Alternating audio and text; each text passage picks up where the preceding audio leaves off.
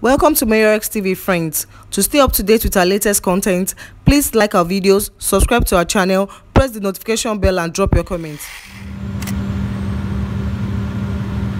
What is it that you have done?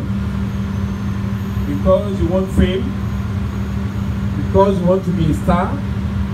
Because you want to be popular? Because you want to be loved? Because you want power?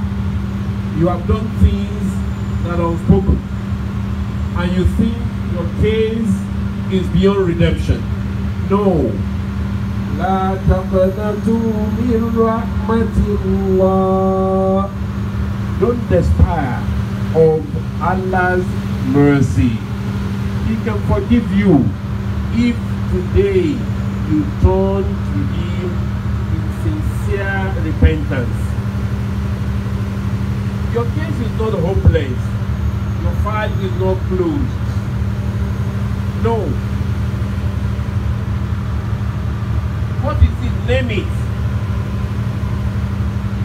Your case is not beyond redemption. There is no sin Allah cannot forgive, provided you turn to Him in sincere repentance.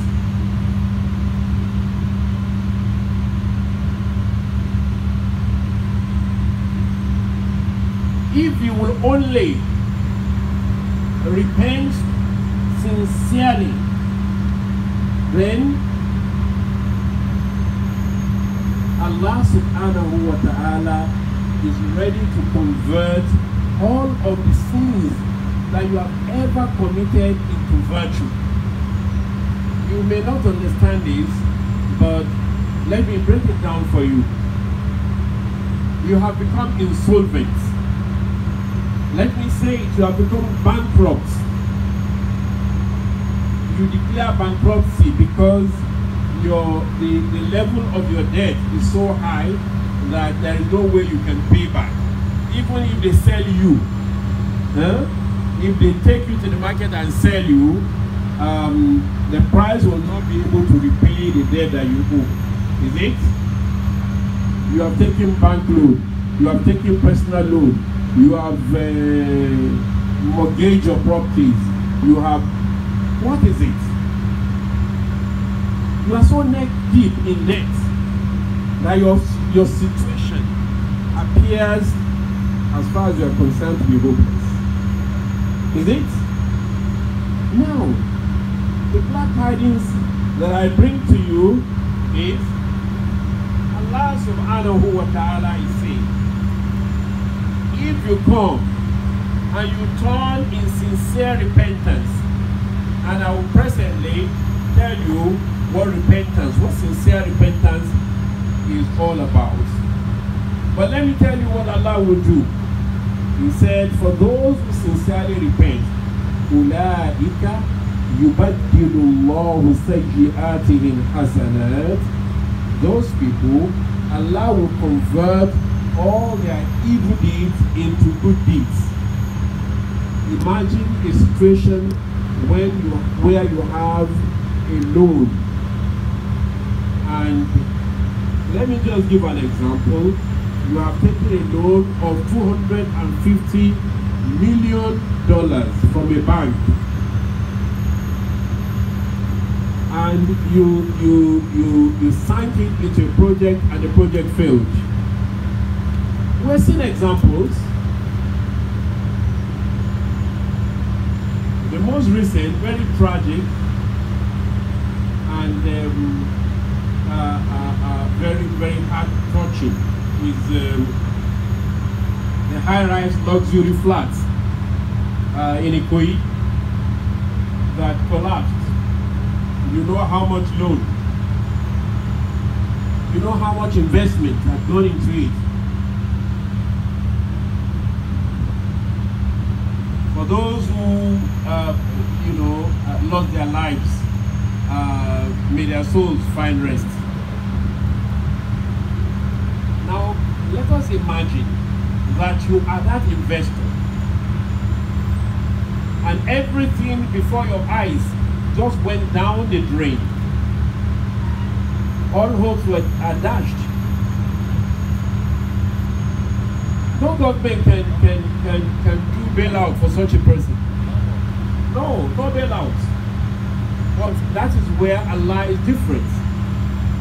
Now imagine you take a situation like this before Allah. Allah will convert all of the loans into deposit for you. That account that is in red, all right?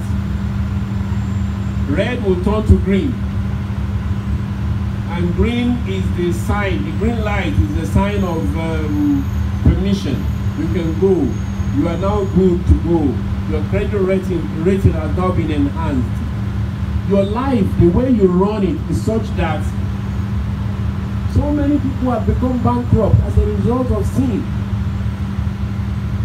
If today they sit and reflect and go back to Allah, remorseful, penitent, sincerely, Allah will forgive them. And it is like one, Allah is giving them debt forgiveness. When it's okay, now you are now good. You are no longer a debtor. You are free from debt. We are forgiving your debt. You know, a human being can do that. No, it is very rare. But only Allah can do the next thing that I'm going to tell you now. What is the next thing? Allah will now, all right, having forgiven your debts, Allah will now credit your account to the tune of the debt that you owe. I don't know whether there are business people here, whether there are investors here who will understand the language that I'm speaking. Having been neck deep in debt, the first thing you enjoy is debt forgiveness, total debt forgiveness. Not unilateral repudiation of debt. No, but total debt forgiveness. That's one. Two, now you are now credited with the same amount of which you are indebted. No more debt to service, no more debt to repay. But now you are 3 times richer than you used to be, and without a debt. How will you like that? Allah can even give you better than that. Allah can give you better than that. Are you an artist or an artist?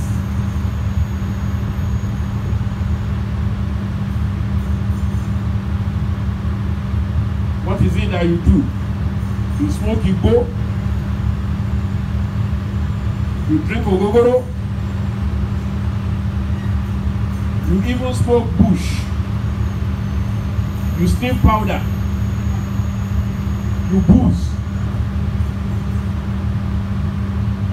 Alright? You have painted the whole country red.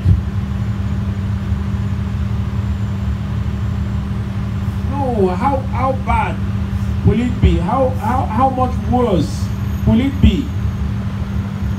And today, just today, this Ramadan, you take advantage of this moment and you sincerely repent to Allah. Allah will not only forgive all the Igbo that you have smoked, all the cocaine and all the sniffables that you have sniffed, all the green and brown bottles that you have taken, and bottles that I don't know their color.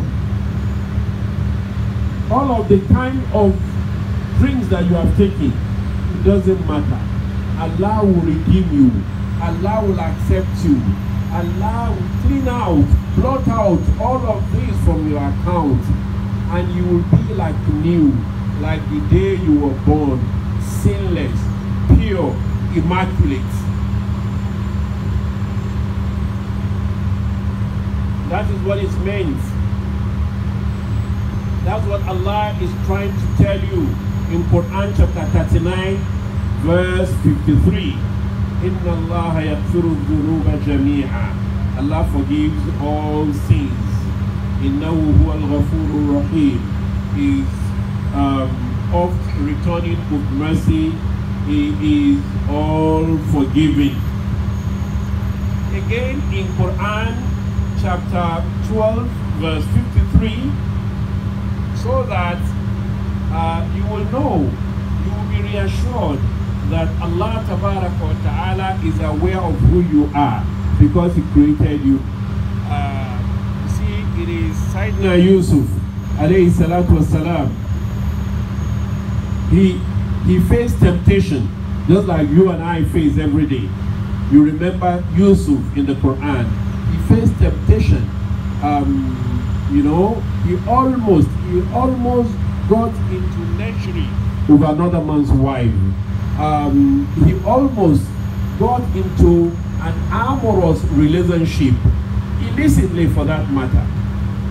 But then Yusuf said, لولا أن رأى ولقد همت به وهم بها.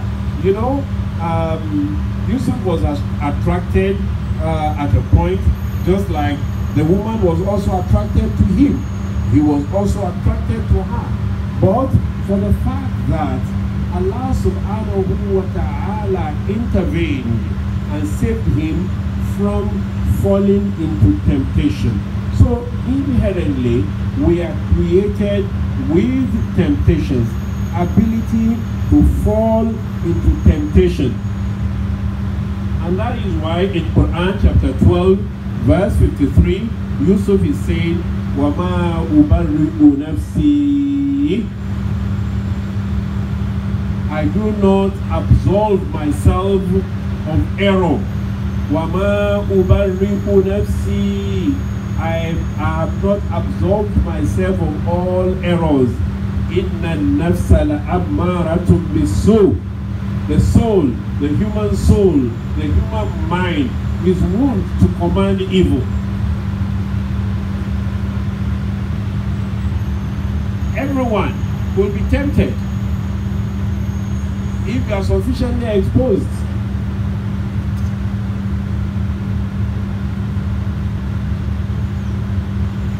All right. If you are alone and you are not aware that there are cameras watching you or there are eyes watching you, you could do things and you have done things.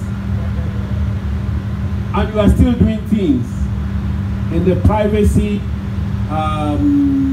you know, of your room, in your comfort zone, in your safe havens. You do things that you don't want people to see you doing. Yes, this is human. I'm not saying it is right. I'm not saying it is justified. I'm not saying it should continue.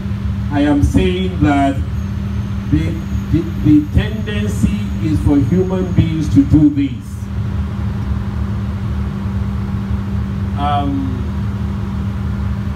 Only Allah knows what some people do in private, even in the month of Ramadan. Say we were all fasting, Abi. May Allah accept our fasting. But it is only Allah who knows those of us that are fasting. After all, nobody can monitor us. It is only Allah subhanahu wa ta'ala and our own conscience that are our monitors. So, I want us to understand that we are not angels. Allah, if He had willed, He would have created us as angels. Angels are incapable of sin. They don't have capacity to sin. Just like angels do not eat, angels do not drink, angels do not sleep. Angels